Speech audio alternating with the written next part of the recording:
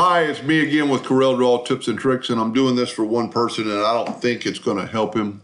He's got 60, and he also asked me not to use a real name, so I just made up some names because they're doing it for some military.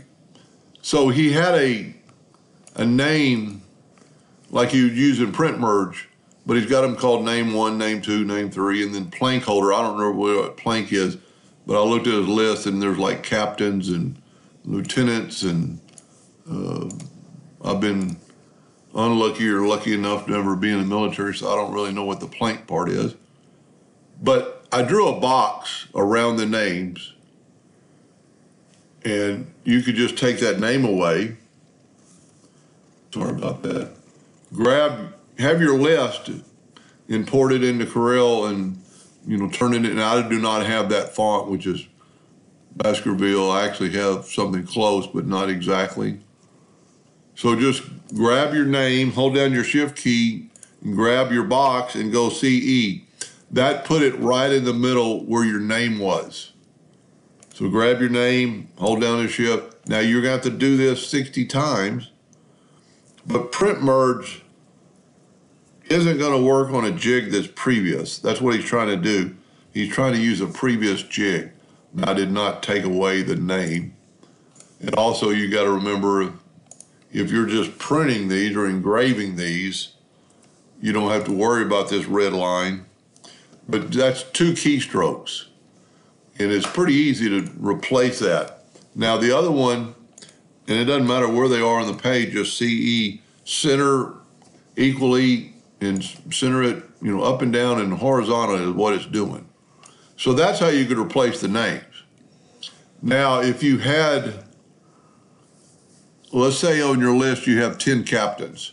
If you've got them in a CSV file, you could arrange them by that plank so you could have all the captains. And let's say you had 10 captains.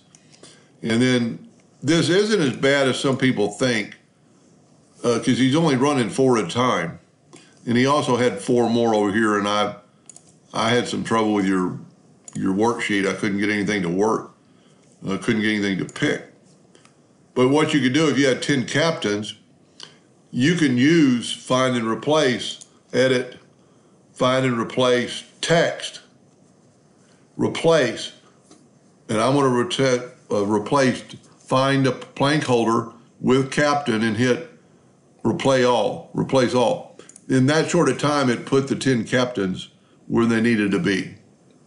Now, what I've always thought, some people say, well, that's going to take a long time. Well, if you're only running 4 at a time, and don't let me forget this again, you're evidently he's using a template, so that box really isn't there. He's not going to cut out, he's going to put something in here. Using it as a jig. So as long as you don't do a combination job, it won't cut this out. When you're running a job like this, you have time to set up the next job. Just move these out of the way and start over.